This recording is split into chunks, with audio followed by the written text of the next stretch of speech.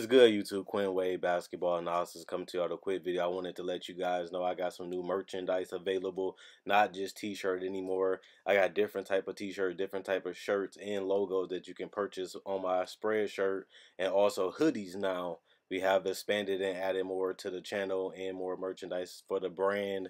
Thanks for supporting. It will be in the description and the links will be in the comment section below. Thanks for helping me and supporting the movement. Quinn Wade Basketball Analysis. I'm going. What is good, YouTube? Quinn Wade Basketball Analysis coming to y'all with a quick video. We're going to talk about Kira Lewis Jr.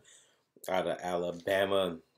Another point guard in this draft that potentially can go in the lottery or in that top 20, top 25, depending on what team wants him and what team really feel like he can be different than the other players in that range. And like I said, this is a wing and guard heavy draft, and Kira Lewis is no different.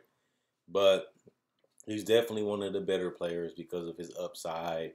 You see a guy that can get to the basket basically at will at the college and high school level.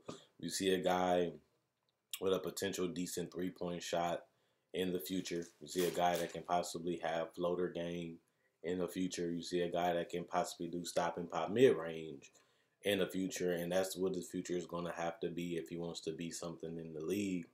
He's going to have to polish up his consistency of being a free throw shooter, being a mid-range scorer, and finding a way to have that three ball off the dribble while also being able to continue to be a great catch and shoot three-point shooter, because that's important in today's game. And if he's going to be a starter, his playmaking isn't elite. It isn't great, especially in general. He's a guy that can find open shooters. He can find bigs and drop the ball to them or kick them out to shooters. But his passes are not where they need to be. But I'm not making a big deal out of it because he is still young and he is, still growing into his own. So he got to get used to cuts. He got to get used to, finding the open man, knowing when to score, knowing when to speed up and slow down, so that way you can get an accurate to decent shot, or you can find your teammates getting an easier shot and you just have to find them and deliver the ball when we're in an area where they can score and where it's clean, and that'll be a high percentage shot. I like his drive game just because this is a guy that can be 1 minute getting the screen or 1 minute dribbling, and then he's right at the basket finishing. And you're going to have a skill set coming into the league if you want to be a guy that's going to get meaningful minutes. And one thing I can say, if you set him a good screen or he gives you a good crossover, the guy is good as he's just too good to not get to the basket and finish. It'd be different in the NBA because guys are going to be more prepared. Guys are more athletic and more mobile. And the bigs are a lot more mobile and faster at the NBA level, so he's not going to get as many easy finishes and easy looks. But it still is good that he can beat his man by himself off the dribble. And if he gets a mid-range game, it's going to be tough to guard him just because he can always knock down the mid-range if you sag off of him, trying to stop him from getting to the paint.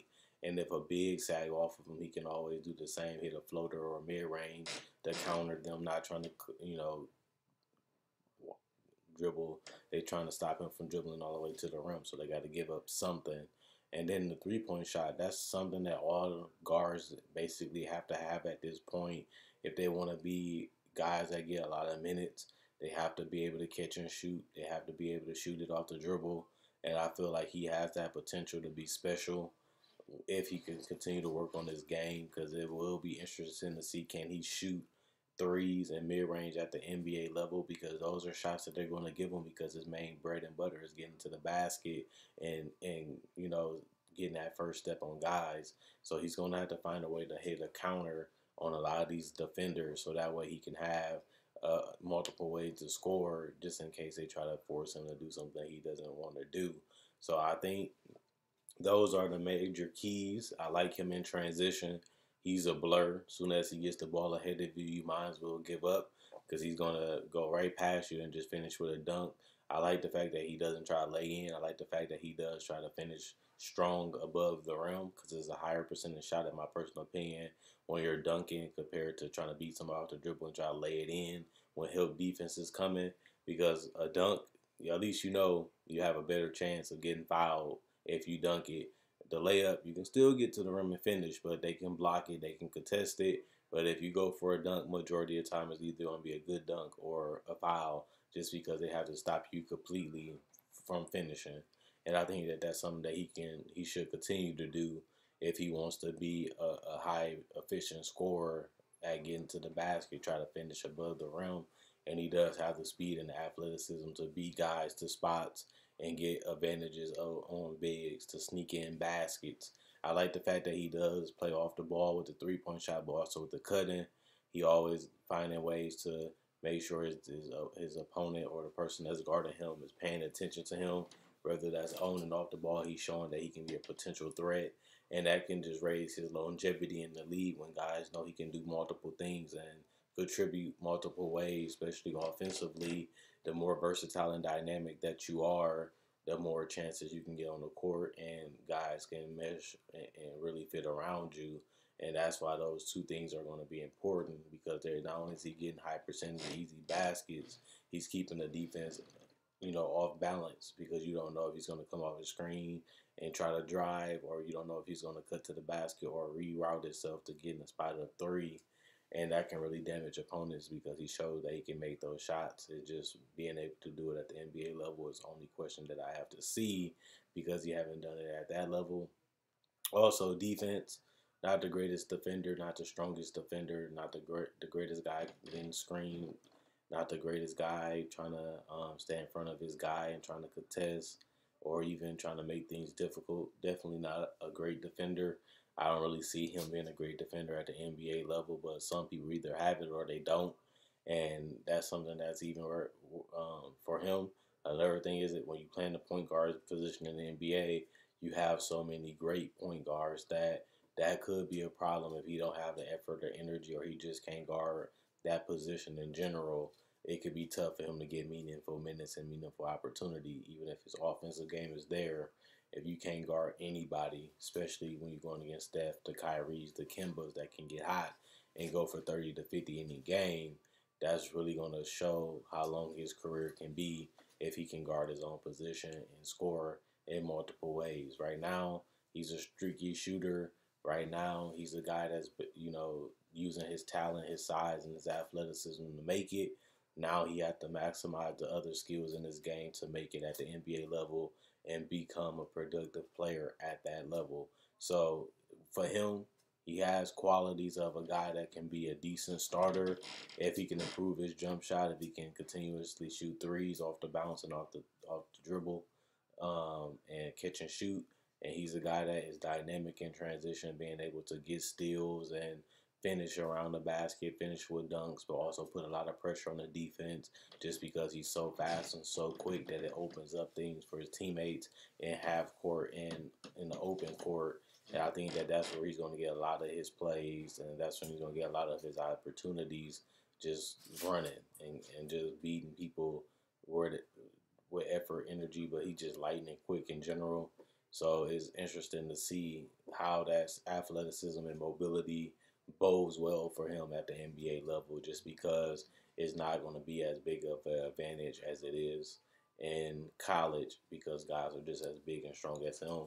So that advantage that he utilized a lot in college may not work at the NBA level, but it also may work if he learns how to shoot and put them in a pick your poison type of situation, giving up the jumper or giving up the layup, or even just being able to cause a lot of chaos to where you can find guys open or they can move around and get open opportunities. He just will have to deliver the pass. And if he does, his teammate can get a lot of easy buckets, and they can build up their confidence and they can build up their chemistry with him. And then it's just about getting the job done by winning and executing the offense, which he showed that he can be a decent guy at the top of the key, a decent guy that can create, and a decent guy that can create for others. He just have to get more opportunity and more chances, especially at the NBA level, to develop and grow and pan out the wrinkles in this game and try to become a productive player at worst. I do see him possibly being a guy that can stay on the bench and give you minutes as a seventh or eighth guy. I don't really see him as a sixth man. I don't really see him as a starter currently in his position and how he plays right now. He can possibly be a starter in the future, It just he has a little bit more development, a little bit more growth as a point guard and as a scorer before I can really see him taking the franchise key as the floor general. But other than that, I like Kyra Lewis. He's a decent player.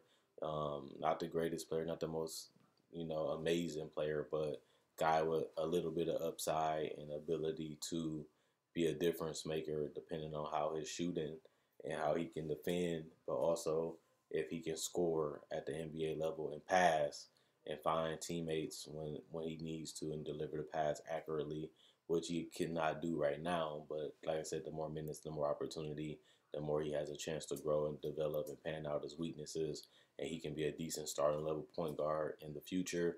But as right now coming into the league, I see him more of as a role player, more as a seventh or eighth guy on a good team, and that's not bad because you can make a lot of money and have a decent life, but it's also not where you want to be because you'd rather be a star or all-star caliber player. I just don't see it in him right now, but he can definitely be a decent player in the future. So Kyra Lewis, a guy that could possibly go in the first round lottery or a little bit after and still be a decent pickup for teams that's just looking for a cheap backup point guard that can be productive. He can fit that bill. Other than that, check out my website, analysisplayground.com. Link in the description comment section below. Check out my Facebook page, analysisplayground.com. Link in the description comment section below. Like on Facebook to show support. Like the video if you haven't liked the video already. Please like and subscribe and share. Also, I make videos just like this every single day. Discussions. I do breakdowns of players, breakdowns of rookies, breakdowns of legends. And not only that, I do cover the draft, as you see, summer league, free agency, trade deadline, preseason preview, playoff predictions, and all of that. So if you love basketball, you can't get enough of, you need that daily video every day, I got you covered on this channel. Quinn Wade, basketball analysis, I'm gone. And let me know what you guys think about Kyra Lewis and his future in the NBA draft in the comment section below. Quinn Wade, basketball analysis, I'm gone.